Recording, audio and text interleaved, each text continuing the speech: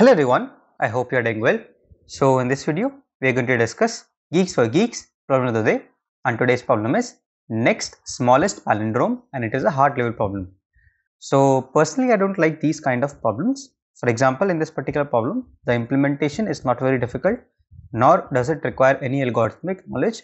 It's just that it's a puzzle that we have to solve, which may be of hard level, but it does not require you to have any special knowledge or any knowledge related to data structures or algorithms, right? So I believe like if there is a hard level problem, it should have some sort of algorithmic or data structure knowledge used in it. So anyways, let us quickly start with what the problem says. It says that we have been given a number in the form of an array, right, consisting of n digits. So each of the digits will be from 1 to 9, and our task is to find the next smallest palindrome which is strictly larger than the given number, right? So this is our whole question, and the size of the array can be 10 to the power 5, right? And we have to find the next smallest number which is a palindrome. So this is completely a puzzle type of question which you have to solve, and let us discuss how we can solve this problem. So I believe like there would not be any doubt in the question itself, because the question is very simple. But let me just quickly tell you, if you don't know what is a palindrome. So a palindrome is one in which the characters are in this particular format, where the first character is going to be equal to the last character, the second character is going to be equal to the second last character, and so on. In general, any ith character is going to be equals to n minus I minus 1th character if you are considering zero based indexing. This is what a definition of palindrome would look like, or in simple words you can also say that a palindrome x is equals to reverse of x, right? So both of these would be equal. If you reverse the whole array, you will still get the same array, right? So I believe that is more than enough about a palindrome. Now we have to form a palindrome which is just greater than the current number. Just greater means that among all the palindromes that exist after the current number, it should be the smallest, right? So there are multiple ways of saying the same statement. Now let's say I have a number like this, right? Let's say we have these 6 places in which we will have digits at each place. Normally, when you would want to find a smaller number, you would always start from the rightmost position, right? This is always true, because if you update any number at this particular position, it would have the least effect, right? That is what we call the place value of any digit. That means, for example, if there were some characters in these positions, right? So there are these 5 positions and there is this one position. Let's say there was x here and I switch it to x plus 1. So the difference that will be created will be of value 1, right? Now similarly, let's say, let me just erase this, and let's say I had x here and I converted it to x plus 1. Now the difference that will be created will be equal to 10, right? Similarly, if I do the same thing at this particular position, instead of writing x, I write x plus 1, the difference that will be created will be of 100. So this is what we mean by the place value of any digit. For every question like this where we want to minimize any number, we always start from the rightmost.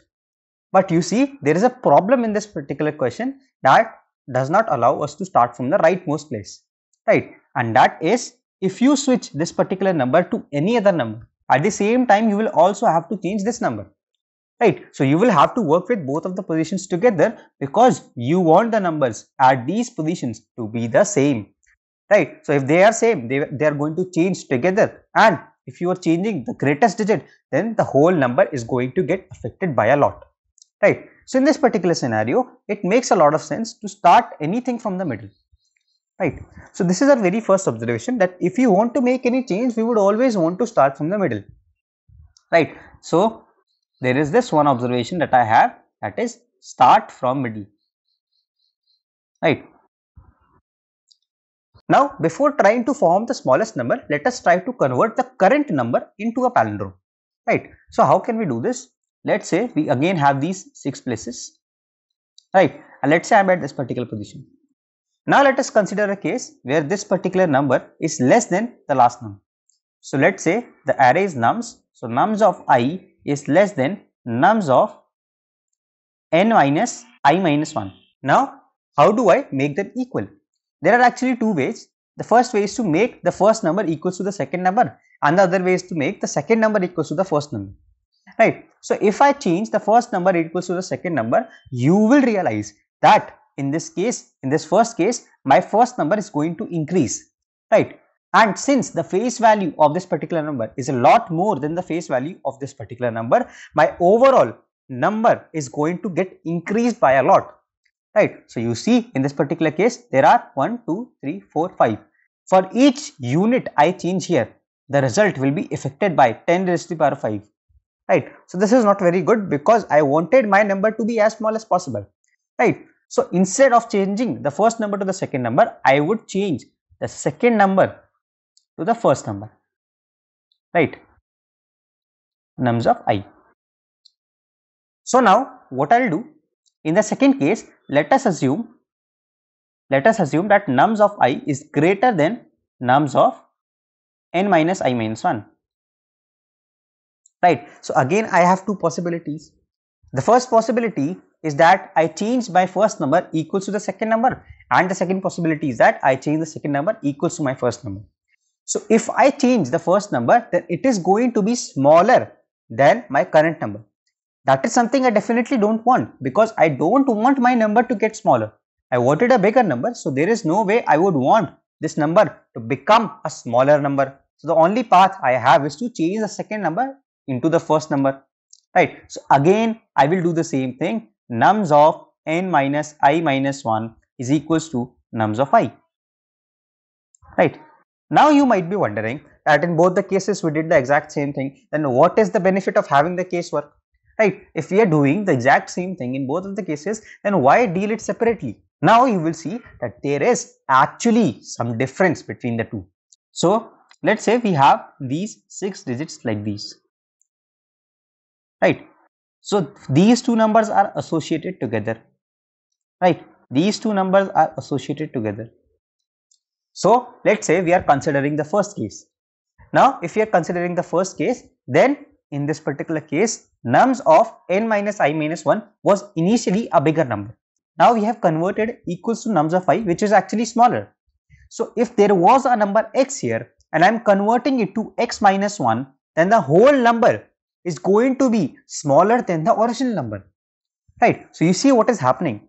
Let's say, let me just put an example here. Let's say it was 1, 2, 3, 4, 5 and 1, right? So we have made both of these numbers equal. Now these two numbers are not equal and the first number is less than the second number. That is what our first case is, that nums of I is less than nums of n minus I minus 1.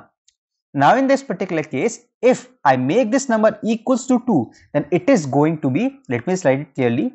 Now this number is going to be smaller than my original number no matter what, because it was initially 5 here. If I make it 2, this is going to be smaller. Even if the last position had a number 9, it doesn't matter. It is still going to be smaller than the original number, right?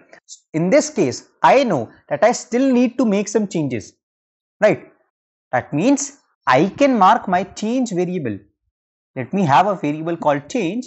I will mark it as 1 here, right? What is this change variable denoting? That means I have performed some operation here and now I want to make some change further to make my new number greater than the original number, because if I don't make that change, my number is going to be smaller than the original number which I got in the input. So this change variable is going to denote that particular information that I need to make some changes here, right? Now let us consider the other case where nums of I was initially greater than nums of n minus I minus 1. So let me invert these numbers. Let's say 5 was here and 2 was here, right? So if I make the second number equals to the first number, right? If this number also becomes 5, then no matter what number is present here, no matter how small it is, the whole number or the overall number is going to be still greater than my original number that I got in the input, right? So as I mark change is equals to 1 here or change is equals to true here, I can also mark change is equals to false here, right? So this is the benefit of having two separate cases. You see that the modification that we are making is the same in both of the cases, but the effect that it is having on the final answer is actually different, right? In the first case, our number is going to be always smaller than the original number. That is why we are saying that we still need to make some change in order to make our number greater than the original number. Now similarly, I am marking this as 0. That means my new number that I have formed will always be greater than the original number that I had. Right. So after I have done all of this, this for loop starting from I is equals to 0 will execute till I is less than n by 2. Why? Because I can go up to n by 2 and I will be able to consider all the pairs that I have in my original array. Now that I have considered all the pairs in my original array, and now that the number is a palindrome, right? I have converted the whole number into a palindrome. Now I will have this change variable either equals to true or false, right? Change is equals to false means that I have already been able to make my current number or the new number that I have greater than the original number. If it is equals to true, that means I still need to make some changes so that my new number becomes greater than the original number. Now my whole number is a palindrome, but if change is equals to 1 or change is equals to true, I need to make some changes in order to make that greater than the original number. Right. Now the question is, how do we change the number to make it greater than the original number? We come back to our original observation which says start from the middle, right? So we will come back to this observation that said start from the middle, and we are going to start from the middle and try making some changes. Now since the rest of the number is already a palindrome, we are always going to change the numbers in pairs, right? So if I am changing this number, I am also going to change this particular number, right? So let us see how we can make the changes. So if we have something like this, let's say there are these 6 digits, and let's say this is 1 2, this is 2 1, and this is 1 1, right? Now let us say the value of change in this particular array is true or is equals to 1. That means I want to change the sum value in this particular array so that it becomes greater than my original array. Now as I already discussed, I will always start changing from the middle. So I can change these two elements to 2, right? As soon as I change even one of the digits, right, I will be able to make a number which is greater than the original number, right? So I am always free to change any number, but if I want to make the change minimal, I would always want to start from the middle element, right? In this particular case, I was easily able to increment both of these by 1 and I was able to form my final answer. Now let us assume a case where these two elements are equals to 9. What will happen in this case? If I try to increment it, obviously it is not going to be any number greater than 9, so I can try to make them 0. So if this is 0 and I leave it as it is, then this new number that I have formed is going to be smaller than my original number, because my original number was like this, right? And if I leave it like this, this is going to be smaller than the original number, right? I don't want this, so instead what I will do is I will keep these two as 0 and I will update these two as 3. So from the middle elements, I am trying to move outwards to both of the sides. Now since I was able to update these elements, I don't have to make any change further, right? But let's say we have a case like this.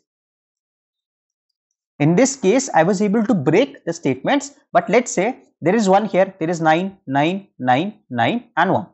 Now again I will do the same thing. I will convert these 0 and I come to this position. I try to increment them, but I am not able to increment them, so I convert them to 0 and I come at these last two positions. I see that I can increment them, so I will convert both of them equals to 2. Now again let us discuss one last case and that will be it for this video. So again, if I have all of these elements and all of the places are 9 this time,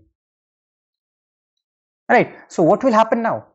I can make these two 0, understood? Then I can make these two 0, then I can make these two 0. But what will happen now? I cannot move further. So that means if I am in a situation where I have no elements left and I still want to make some changes, then in that particular case, what I can do, I can convert this particular number to 1 and append a 1 at the end of it, right? How does this make sense? Let us consider a smaller example where I only have 9. So I converted it to 0 and I observed that I have no places on the left as well as on the right. So the next number in this case, it is very easy to see, is going to be 11, right? Let us consider some bigger case, 99, right? So in this particular case, the next number is going to be 101. So in this part, it is just pure observation that if all the elements were 9999 like this, then I have to append a 1 at the end. I have to make this first element equals to 1 and all the middle elements equals to 0. So this is always going to be the next element, which is also a palindrome and also greater than my current number. So that was it for today's video. I know that it is a very long puzzle and it might be quite hard to understand. If you missed some part, I highly recommend you to watch this video once again. It's not a problem if you were not able to understand it in your first attempt, but if you watch it a couple of times, you would definitely be able to understand all of it, right? So now let us have a look at the code which I submitted. So you will see that I have initialized a variable called change and it is initially equals to true. Why? Because I have got my original number and I want to make some changes in it, right? So what I do, I just traverse through I equals to 0 till less than n by 2. I check if my current number is less than the second number, right? I will mark my change as equals to true. Otherwise, if the first number is greater than the second number, I'll mark my change as false. In both of the cases, I'm going to update my num of n minus I minus 1 is equals to num of I. Now I'm going to initialize my answer vector. Since they want us to return a vector and they have given us array input, I would want to initialize my answer vector separately, and at each step I'm just updating answer of I is equals to num of I. Now I have initialized my carry variable, which is going to tell me whether I have to make some changes or not in the next number, right? So my carry is equals to change. You could have also used the same variable change here, it would not have been a problem, but I just did it while submission so that I know that this variable is a bit different and it is storing a different type of information, but taking one variable is totally fine as well, right? Now I've initialized my int variable with n by 2. This denotes that I am currently at the middle position. So I am going to continue this while loop when carry is equals to 2 and int is less than n. Right, both of the conditions should be satisfied, then only I'll get inside this while loop. Now if my current index is equals to 9, I'm going to set my current index and my index n minus int minus 1 is equals to 0. Otherwise, I'm going to update my current index and set my answer of n minus int minus 1 is equals to answer of index. Right. So in this case, I'm setting both of them as 0 and in this case, I'm incrementing both of them to the equal value. Now, if I get to this else condition, I will also update my carry is equals to 0. Because I have found a state where I can increment the value and I don't need to carry this change any further, right? And both of the cases, no matter what happens, I'm always going to increment my index. Now at the end, if I've exhausted all the elements and my carry is still equals to true, then I'll update my answer of 0 as 1 and I'll push back a new one at the end of the answer vector. And then finally, I can just return my answer vector as the answer. So this was all about today's problem of the day. Now let me just quickly submit this and show you that this particular code works and this is absolutely correct.